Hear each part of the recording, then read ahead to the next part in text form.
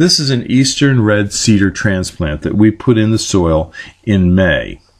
The weather was good, and for a couple of weeks we got adequate moisture and time for this tree to get established. It now went through a dry period in July and August, and we had virtually no losses in the field. We like a heavy transplant when we're starting out in the springtime because a heavy transplant can withstand dry weather should it occur after planting. The eastern red cedar is easy to grow, and it grows in a wide range of soils. This is an area where we planted white pine. These were also 9 to 12 inches, and now at the end of the summer they are about 15 to 18 inches tall. We did not lose any trees in this field for transplanting, and we attribute that to the fact that we had the trees in time. They were large enough to have some reserves to last through any part of the dry season that we had this year. We sell a lot of these seedlings. We sell all kinds of seedlings. So if you need seedlings or transplants, give us a call. But we do not recommend seedlings be placed directly into the field or into your landscape. We like to grow seedlings in pots and grow them up, and after they're grown up, then they make great candidates for being put out into the field. We like to have a high success rate when we plant because we don't want to have to go through the field and replace things that die. So use a heavy transplant if you're going to directly plant into your field or your landscape. This tray contains some small arborvitaes called Forever Goldie. They are well developed upstairs, but the root system wasn't well developed, so we decided we would just take these and grow these out in 1-gallon pots and so that we could get a better root system on them before we put them out into the field. It may take a little longer to get the trees into the field, but a better established tree that you plant in the field will perform better than a weak tree that's stressed out on initial planting. These are green giants that we grew from small cuttings.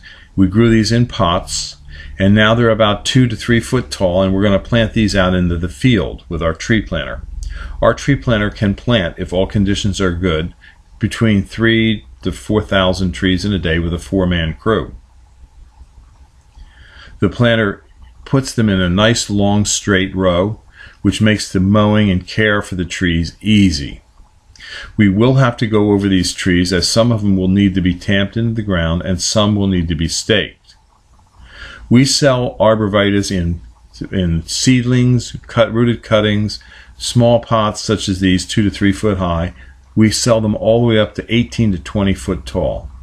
We are located in Fountainville, PA, near Doylestown. This is an example of how we're straightening some of the trees and tamping them in. This is a necessary part of growing these trees, is get them a good straight start in life.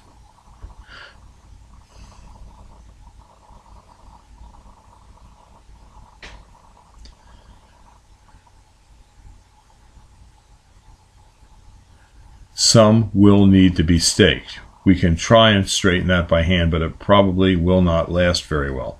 So we'll put a small bamboo stake on it for about 6 months. If you have any questions, you can call us about trees and shrubs at Highland Hill Farm. We're on Route 313 in Fountainville, PA. Our telephone number is 215-651-8329. Thank you. This is Mr. Instant Privacy. Yes, you can have instant privacy when you plant the emerald arborvitae. It's a narrow pyramidal evergreen displaying dense emerald foliage. It holds its color well throughout the winter. It's an excellent medium to large screening hedge or privacy shrub. It usually grows to about 12 to 15 feet tall, but can be kept and maintained from 6 to 12 foot as you so desire. Its only major drawback is that it is deer eaten. If you have a lot of deer, it's not the plant for you.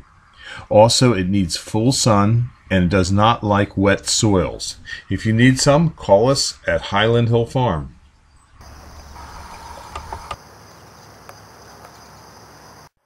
These are 2-foot emerald greens at Highland Hill Farm. They're in number 3 pots and they're ready for pickup. Give us a call if you need any, 215-651-8329. Thank you. If you have questions about trees and shrubs, give us a call at Highland Hill Farm at 215-651-8329 or email us at bill@highlandhillfarm.com. If you like this video, I hope you subscribe, and please go to the subscribe button and subscribe to our videos. Thank you. Have a nice one. Bye-bye.